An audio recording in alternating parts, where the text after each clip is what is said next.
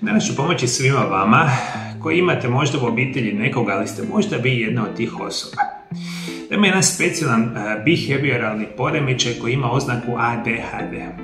On je u zadnje vrijeme postao prilično popularan jer prilično veliki broj dijagnoza se čak i puno i previše jednostavno postavljaju. Međutim, već osoba ako ima ovaj problem, određene vrste minerala tu nama itekako mogu pomoći. U današnjoj emisiji ćete puno više saznati što je ADHD, koji su nekakvi klasični simptomi i što zapravo morate napraviti ukoliko prepoznate da prije svega možda osoba u vašoj okolici ima ovu vrstu poremećaja. ADHD predstavlja jedan od najčešće dijagnosticiranih poremećaja u djetinjstvu, koji karakteriziraju tri grupe simptoma: hiperaktivnost, impulzivnost i nepažnja.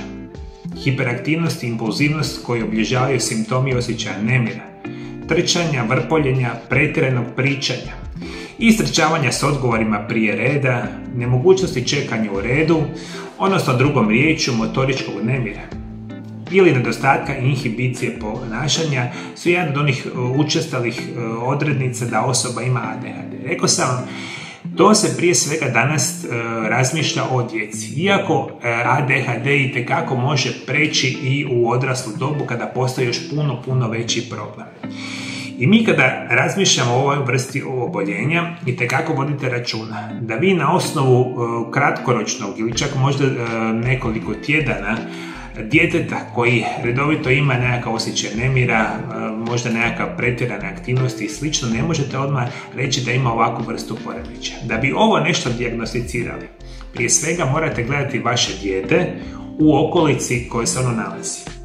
Kada razmišljamo o medicinskim stručnjacima, gledamo da dijete gledamo u školi i gledamo ga u kući. I onda okolica koje se oni nalaze, pa mogu biti roditelji, braća, sestre, možda učitelji, profesori, kako god, oni razmišljaju ukoliko primijetaju na dugi vremenski period simptome samog ADHD-a, da se itekako morate posavjetovati prije svega sa psiholozima, psihijatrima i defektolozima. I onda cijela ova medicinska, zapravo postavljene medicinske dijagnoze će biti vezano dakle, uz stručnu pomoć ili stručno prepoznavanje bolesti, nikako to nećete raditi i sami.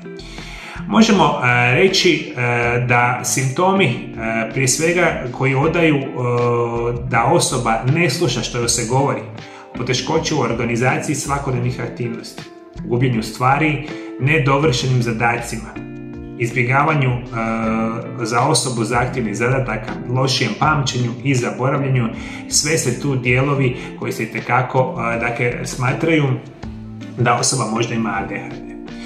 I ovo je jako bitno za reći. Postoje određeni kriteriji koje mi danas znamo da osoba mora imati, pa da onda razmišljamo, i to na duži vremenski period, računa se minimalno nekakvih 6 mjeseci, a ako ima ove specijalne vrste simptoma, i njih moraju biti zapravo puno više, da onda možemo potvrditi da li osoba ima ADHD. Prije svega, kriteriji su da prvo osoba nema dovoljno pažnje i redovito pravi nepromišljene pogreške. Osoba ima problema sa koncentracijom u svakodnevnim aktivnostima. Osoba sa ADHD-om ne sluša kada joj se govori. Kada im se da neki zadatak, često ga ne uspije napraviti. Osoba ima problema prilikom bilo kakve organizacije ili prilikom svakodnevnih aktivnosti.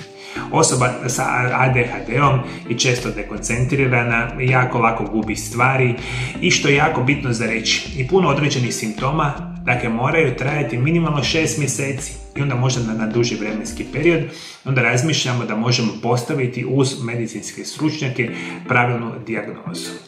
Možemo reći, iako ADHD se prijevremeno smatra neurološkim poremećajem, može se reći da puna problematika ovog poremećaja prelazi granice neurologije i biologije. I s vremenom, kako se dijete razvija, naglasak se prebacuje iz biologije na socijalne odnose, odnosno na socijalnu interakciju djeteta i okoline. Ono što je još možda gore, kada vi ne prepoznate ADHD i kada ga ne liječite u ovim dobama kada ste recimo dijete, tinejdžer, ako osoba pređe određene godine, u odrasloj dobi ADHD često stvara puno veće probleme. Očekujte osobama koji su imali ADHD kao djeca pa u odrasloj dobi da će često imati problema sa depresijom, često će imati problema sa anksioznošću. Veliki problema ove osobe često imaju sa korištenjem alkohola, korištenjem naravno opojnih droga. Isto tako možemo reći osobe s vremenom čak razvijaju antisocijalne poremećaje ličnosti i delikvencije. Prema Američkom centru za kontrolu bolesti i prevenciju, oko 8% djece između 4. i 18. godine imaju povijest ADHD-a. Oko 56% djece uzima lijekove za ove poremećaje. I što je ono, kako bi ja vam rekao, mi lijekove bi trebali uzimati u krajnjoj nuždi, ne svaki puta kada se neka situacija samo tako dogodi. I zato su bitni ovi minerali koji ću vam danas reći. Nažalost, studije pokazuju da čak 56% djece, ovo govorimo za američki kontinent, Sjedinjene Američke Države, ali nešto je slično i ostatku razvijenog svijeta, uzimaju lijekove koji imaju veliki broj nuspojava i na dugi vremenski period mogu stvarati puno veće probleme. Možemo reći, kod odraslih osoba često se osjećaju manjku pažnje i loše kontroliranih impulsnih nagola. Zapravo najveći problem je samokontrola. Bez samokontrole odrasle osobe teško obavljaju svakodnevne zadatke. A ova bolest često odrasle dovodi do velikih problema u međuljudskim odnosima, čak financijskim problemima i puno toga. I kako bi vam rekao, ono što zapravo želite je kontrolirati ove impulse, kontrolirati ovaj poremećaj pažnje, dekoncentracije i slično, i tu veliku ulogu igraju dva jako bitna minerala. Jedan se naziva kalcij i drugi vam se naziva magnezij.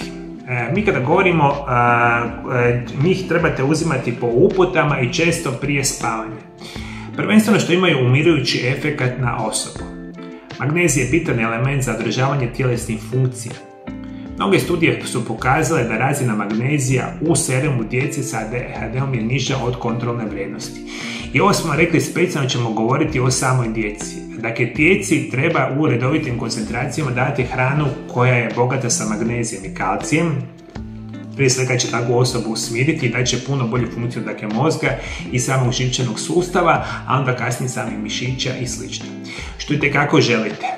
Vodite apsolutno računa, postoje studije koje pokazuju da dodatak magnezija djeci sa ADHD-om rezultirao značajnim poboljšavanjem simptoma ADHD-a. Dodatak magnezija u kombinaciji s polinezasićenim masnim kiselinama, cinkom i kalcijem smanjuje nepažnju, hiperaktivnost i impulzivnost kod djece sa ADHD-om. Dakle, vodite računa, kalcij, magnezij, još kad uzimate esencijalne masne kiseline i cink, studije tu danas pokazuju da mogu bi vam značajno i prirodno pomoći smanjivati ove vrste simptoma i problema. Jeste shvatili, moji dragi gledatelji? Drugi puta kada razmišljate o ovome tipu, pokušajte sa kalcijima i magnezijem kao prirodnim lijekovima. Hrana bogata sa kalcijem su organski mliječni proizvodi. Losos, sardine, alge, tamno listnato zeleno povrće. Badem i šparoge, prehrambeni kvasac, brokula, kupus, maslačak, datulje i sl. A hrana bogata sa magnezijem su špinat, tikvice, sjemenke bundeve, lima, grah, tuna, smeđa riža, badem i tamna čokolada. Minimalno 85% kakao, avokado, banane, aljaški rak i puno toga. Dakle, to su namirnice koje vi želite uzimati i želite redovito davati zapravo vašoj djeci. I ako ste u odrasloj dobi, uzimajte hranu bogatu sa magnezijem i hranu bogatu sa kalcijem. Apsolutno, ako dodate esencijalne masne kiseline i cink, imat ćete puno bolju situaciju kod ovog poremećaja.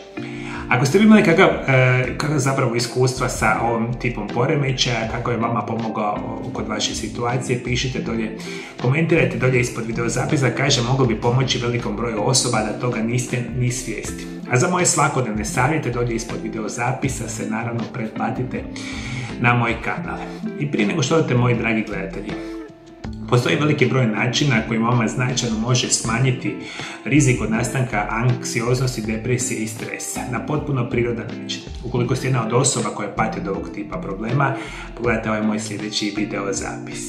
Hvala lijepo što me pratite me i dalje. Do druge emisije vam želim lijep i ugodan pozdrav.